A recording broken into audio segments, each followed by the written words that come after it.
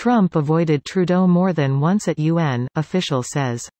Here's a summary of the article. Your usage has been flagged as a violation of our terms of service. For inquiries related to this message, please contact support.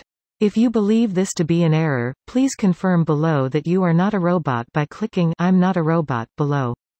Please make sure your browser supports JavaScript and cookies and that you are not blocking them from loading. This post received a score of 43,893, with an upvote ratio of 78%.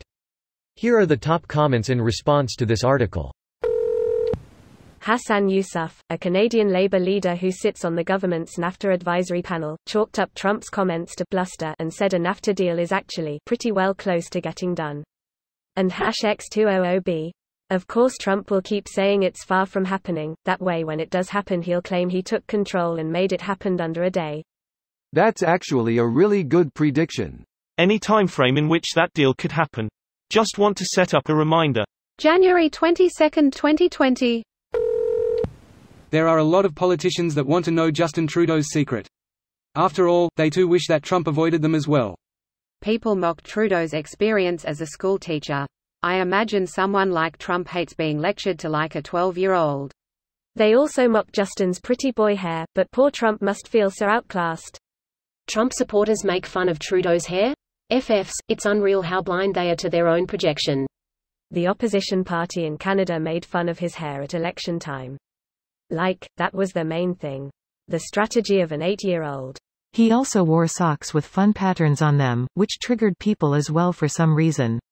It always drives me crazy when people freak out about that kinda shit. That said, I lost my mind over the socks. I love his socks. Dumb people pick dumb things to think about, act out about. 50 years on this earth and it's not changed one bit. What a relief. I mean, just imagine if Trump had said something stupid at the UN and everyone in the world had laughed at him. Honestly, he doesn't need the UN stage to say something stupid and make the whole world laugh at him. He's been doing a good job at that the past 20 months. Nice that he can experience it in person. He seems to do a good job of insulating himself from reality. In his own mind, Trump has probably already convinced himself that he really did intend to get some laughs. I personally do hope that it's all a show, and that being the laughingstock of the world is actually eating him up from the inside.